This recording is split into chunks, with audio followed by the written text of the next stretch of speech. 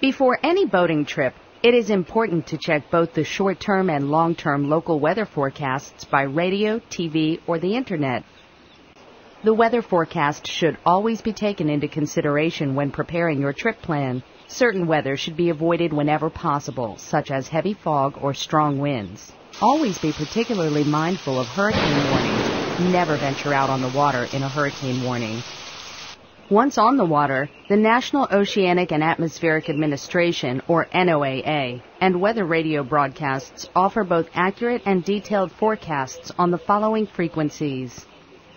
NOAA radio regularly updates weather information such as temperature, humidity, wave conditions, barometric pressure, as well as wind speed and direction, all important factors to be considered when planning any boating trip.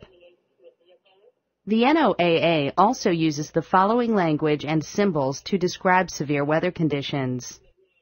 These flags represent a small craft advisory and are displayed with observed or forecast winds of 18 to 33 knots.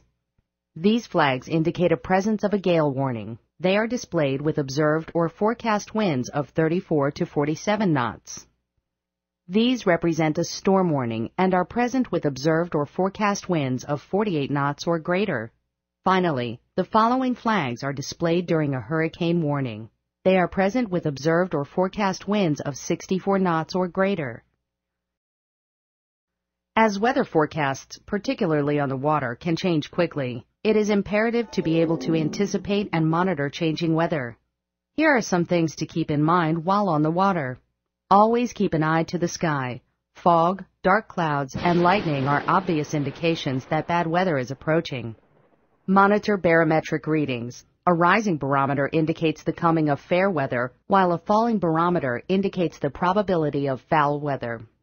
Be sure to pay particular attention to shifts in wind direction and temperature, as they both indicate that weather is changing.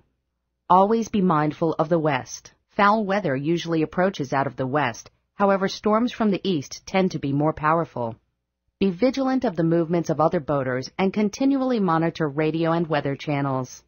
Ask for recommendations or information regarding local weather patterns via radio or if in unfamiliar waters.